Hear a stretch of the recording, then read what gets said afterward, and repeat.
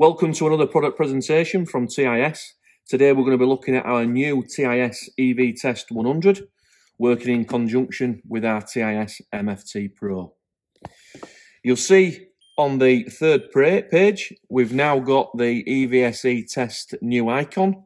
For those who have bought an Mftpro and don't have the EVSE setting, TIS are doing that as a free of charge upgrade, either on a calibration day or if you get it to our office, we'll update that for you.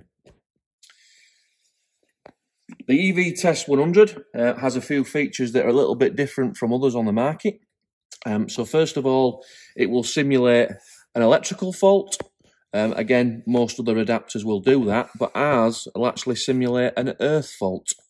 And with an earth fault, because the tyres are obviously rubber, the chassis could become live, and obviously it could be a danger to the person who potentially touches that car.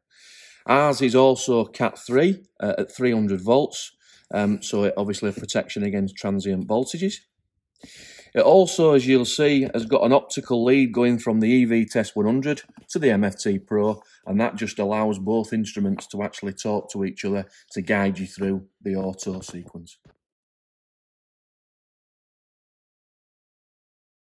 So we talked about in the introduction the EVSE auto sequence. So what we're going to do now is take you through and show you how simple it is to use.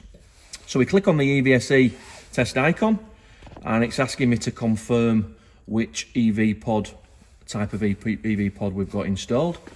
So if we click on there, it says single phase or three phase. Well, mine's a single phase. Ventilated or non-ventilated. Mine's non-ventilated. And the supply from 13 amp to 63 amp, and mine's actually a 20 amp supply. So click on the 20 amp supply and tick the box. And now it's ready to do the continuity test. Press go, and it takes advantage of the coloured screen on the Mftpro and actually tells me here where I set my dials on my EV Test 100. So it's asking me to set the PP state to NC. It's asking me to set the CP state to A and the fault status to OK, which we've got all the dials set up ready.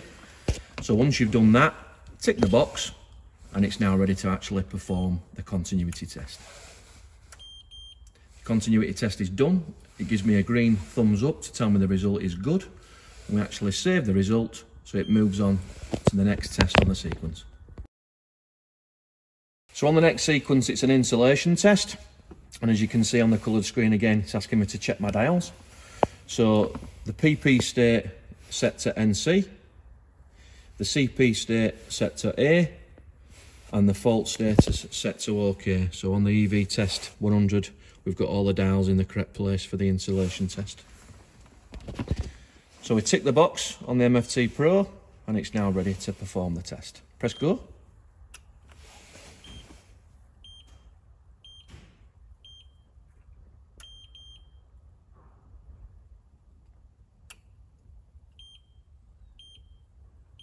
Now perform the insulation test, gives me a thumbs up, and the test is complete. So we press the save button, and it now goes on to the next sequence. As you can see, it's asking me to set the PP to NC, the CP to A, and the fault status to OK. And when that's done, we can tick the box. And what it's going to do now, it's going to make sure that the EV pod is not delivering any current, because at the minute we're currently not plugged into the car, so it doesn't want to deliver any charge. And as you can see there, it's confirmed that it's not sending a charge. So that result is good, and we can move on to the next status.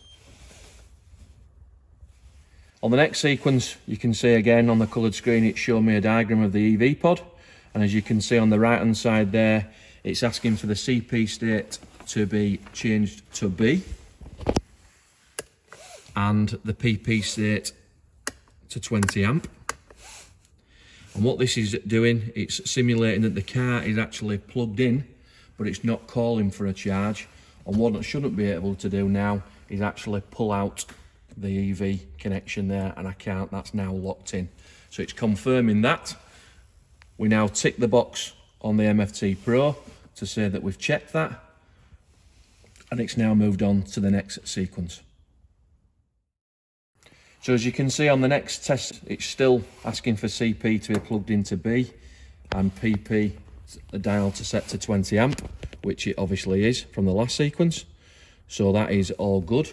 And what this is simulating is that the car is plugged in, but it's not asking for a charge.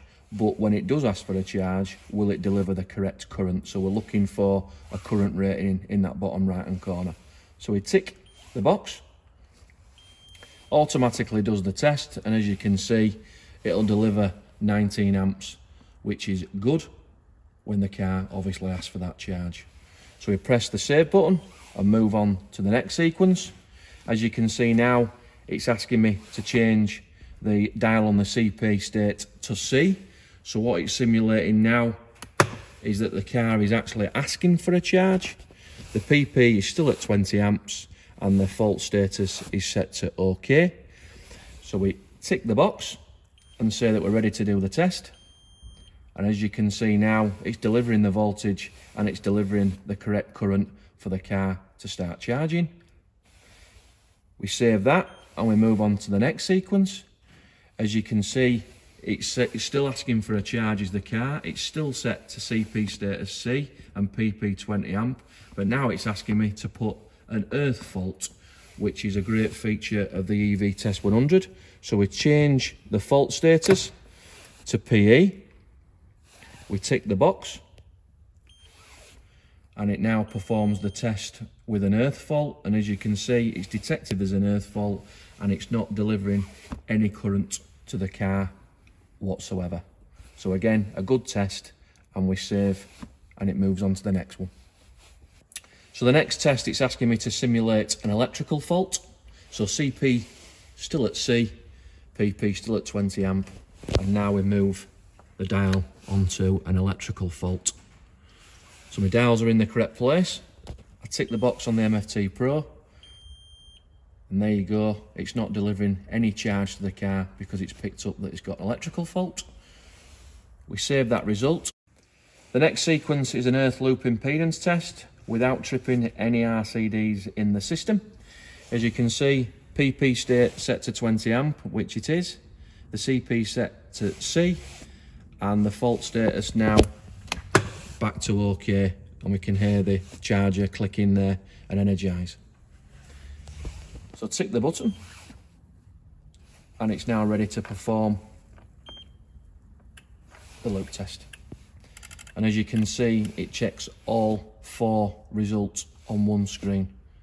So your PSC, PFC, live to neutral and live to earth.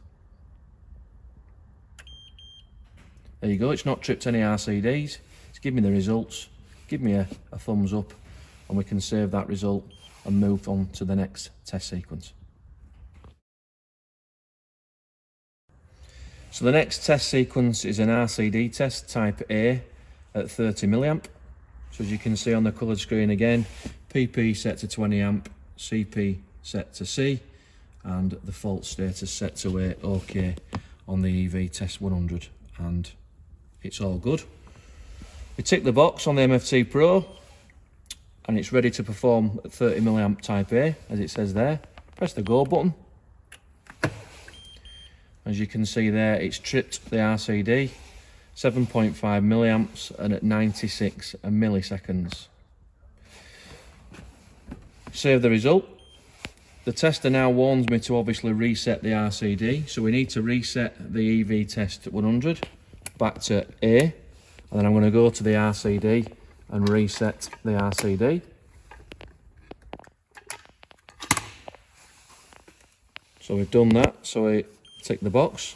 We need to move the CP state back to C, still at 20 amp and still at status OK, and now it's going to perform an RCD test type B, so DC sensitive at 6 milliamps.